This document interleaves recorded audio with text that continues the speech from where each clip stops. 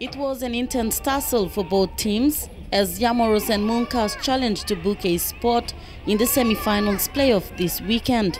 Mungkas dominated first half of the match with strong defense, blocking Yamaros out of their goal mouth. Yamaros pushed hard but couldn't break through. It was in the 5th minute when Mungkas Sandra Birum scored an opening goal and another one in the 18th minute.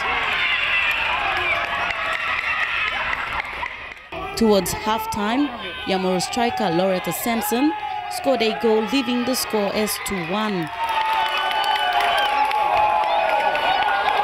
48 minutes into second half, Mungkas defender Kathy Horis scored her own goal, equalized 2-2 to put Yamaros back in the race. 2 minutes later, Loretta Sampson scored a second goal to put Yamaros in front.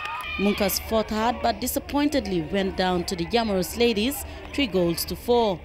It's all about listening to instructions and obeying instructions and carrying out the instructions and being disciplined on the field. Yamaros looks forward to the semi-finals playoff this weekend. Michelle Jerawai, Chukai Sports.